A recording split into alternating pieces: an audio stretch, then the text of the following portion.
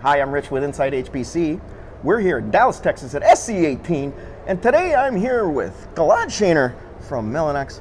Gilad, thanks for having me here this week. It's good to see you again. Nice to see you again, Rich. Yeah. Well, let's start at the beginning, Gilad. What are you guys showcasing here at SC18? So, there's a lot of new things coming at SC, which we are very excited to go and demonstrate. I think the bigger thing is HDR, InfiniBand HDR, 200 gigabit per second. We start shipping HDR to first customers. We see the first system being deployed, and we're gonna demonstrate HDR 200 gigabit per second at the Mellanox booth. Okay. So if people are around here at supercomputing, they're more than welcome to visit the Mellanox booth and see the HDR demonstration, see the 200 gigabit per second, and see some other solutions built by our partners around this technology. Yeah. Is that everything? The switches, the channel adapters, the whole? The cables, the adapters, everything. Okay, we just finished the first deployment of HDR InfiniBand at the University of Michigan. It's a nice cluster. It's a hybrid cluster. There is a compute unit, there is a GPU unit. If you combine all the performance together, it's a little bit more than one petaflop of performance. Okay. So that's kind of the first HDR system being deployed. There are announcements coming from Lawrence Livermore about the Corona system, which is another HDR system being deployed now in November. TAC, the Texas Advanced Supercomputing Center, made the announcement that they're going to build end of this year and to the beginning of next year. One of the top 5, top 10 supercomputers in the world with HDR. We see a lot of demand, a lot of people waited to get HDR. Now as we start shipping, we see a lot of systems that will be deployed with the fastest technology out there. That's exciting. So let's talk about Michigan just real quick.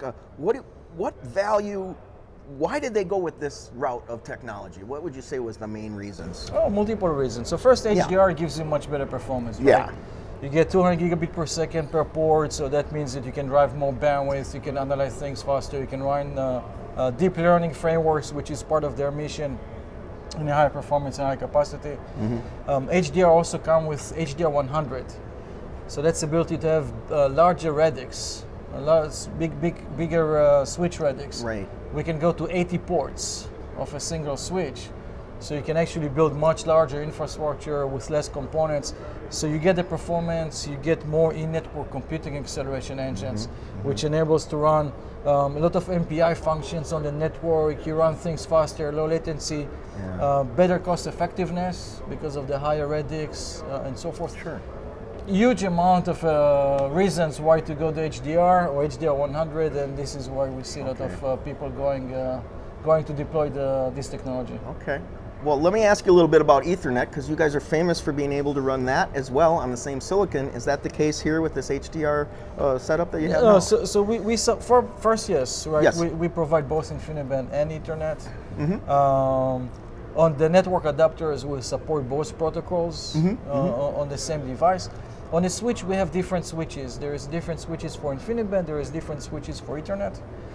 The main reason is that if you try to use Ethernet as the underlying network or to combine Ethernet with something else, you're going to get performance limitations. Because Ethernet, it's more complex, there's more things you need to support it and so forth. If you look on InfiniBand switch runs in 90 nanoseconds, right? If you look on Ethernet switch, fastest switch out there runs in around 300 nanoseconds, right? Mellanox has a switch that runs 300 nanoseconds.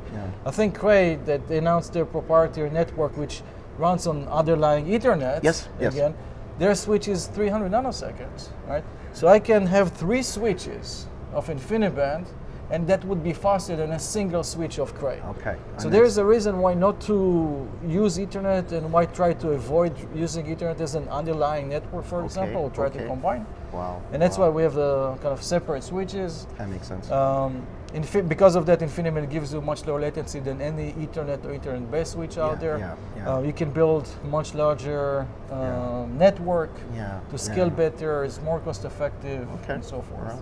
Well, now, by the way, talking about Ethernet, as we all know, there is a new top of 100 list coming out. And that list actually, it's not just an HPC list, right? It actually combines some HPC systems and some non-HPC systems. Some hyperscale type things. Hyperscale enterprise and so forth, right? Yeah. We know so half of the list is HPC, half of the list is non-HPC.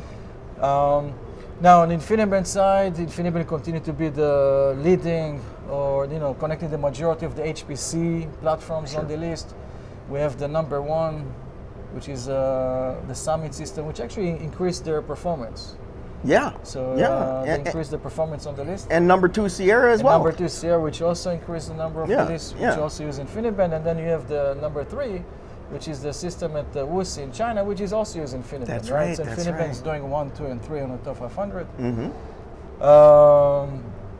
And so that's on the HPC side. On the hyperscale side, which are mainly use Ethernet, we see more of Mellanox Ethernet. So Mellanox has a big portion of the 25 gig and above Ethernet market, and that's reflect on the hyperscale systems, of course.